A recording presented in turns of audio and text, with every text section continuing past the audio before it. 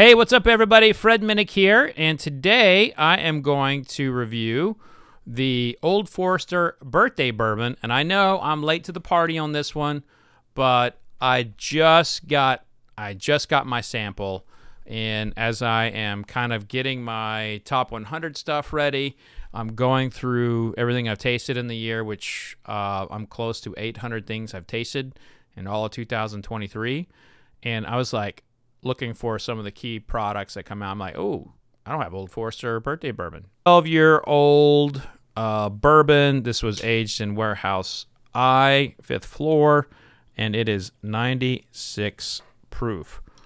Old Forester Birthday Bourbon. Oh, wow. Molasses, cherry pie, fig Newton, popcorn. This nose just won't quit. Baked beans. Like brown sugar baked beans. Bacon. Oh, fuck am I smelling bacon? Bacon. Do you like bacon? Put it in the comments section. I'm fascinated when I learn about people who don't like bacon.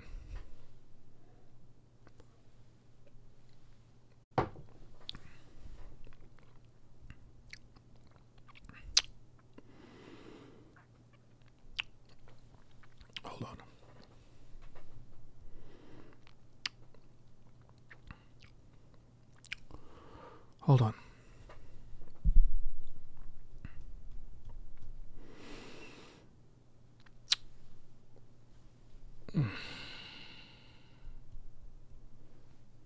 Oh my God.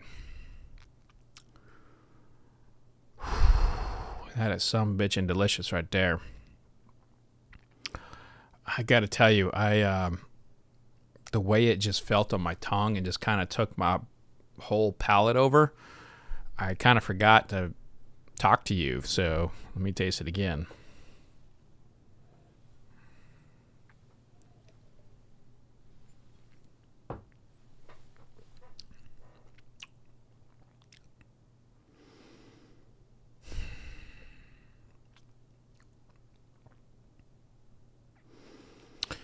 Y'all, this is a very complex bourbon. I mean, we're talking marshmallow, toasted pine nuts, molasses, vanilla.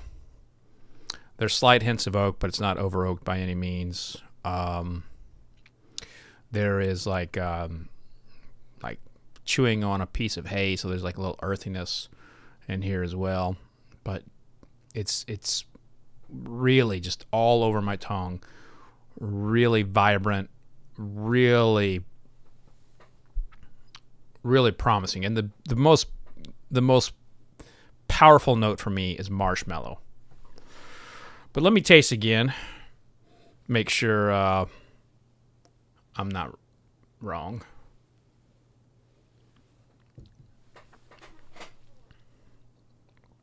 Yeah, and this finish just will not quit. From the moment I put it on my tongue, it just kept going and going and going and going and going and going and going and going. And this is absolutely phenomenal. Yeah, I know I'm late to the party on this one, so apologies in advance. And I know it's too late to pick up these bottles, and sometimes they're difficult to get, but it is also my job to taste these. I've been critical of birthday bourbon, especially in the past, but this is definitely not a miss. One note: the Pappy, like not that this is apropos, but the Pappy products are not going to be hitting Kentucky until like mid-December, I'm told. So yeah, this might be the cornerstone allocated product to buy in Kentucky without Pappy around, because to me, in Louisville especially, Old Forester and Pappy they go neck and neck for what everybody goes crazy for locally.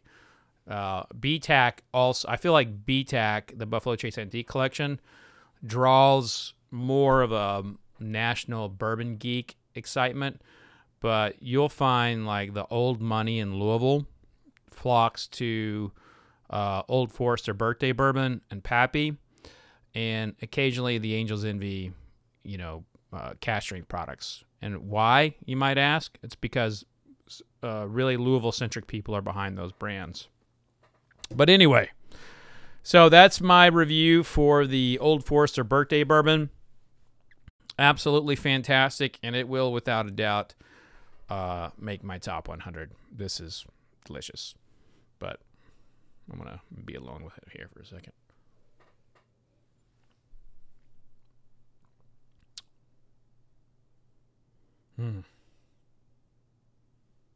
Wow. Thank you for tuning in. If you're not already, click subscribe. Tell a friend about the channel. And remember, vodka sucks unless it's being used to clean up the murder scene of a dead cat. Cheers.